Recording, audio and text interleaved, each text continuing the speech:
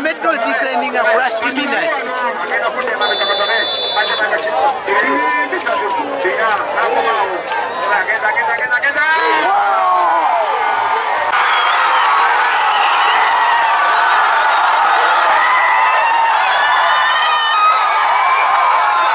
University twasazeewo okutegeka tournament eno kulaba ngeri itu engaging mu community naye n'okulaba students baffe ba engaging in a community through sports.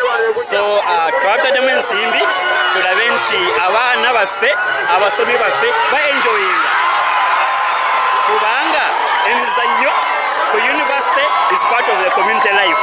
So it is part of the excitement twagala tulabe nti abaana ba enjoying sports, they enjoy this by enjoying stay on campus, but also as they engage the community to bring the community sports teams to come here on campus.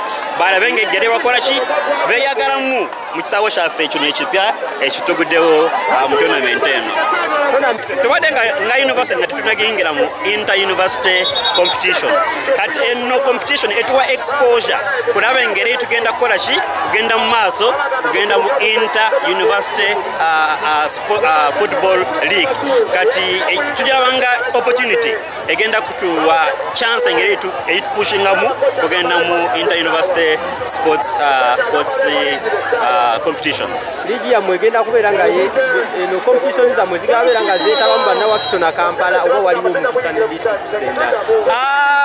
Tutunasalawo naye kati wano tubadde nga tuconcentrating ku nekkubo ery'Emityana road tufunye abasamu kuba Wakiso n'Emityana naye tusuubira mu maaso awo tujja kubanga tugaziwa nga tulaba football clubs endala nga nnyingi nga zijja nga zikola ki nga zisambira wano akapiira ate n'ekyo nekisaawo kyaffe twagala tulabe nti engero community ne sports clubs endala zijje nga zikikozesa nga zisambira wano akapiira.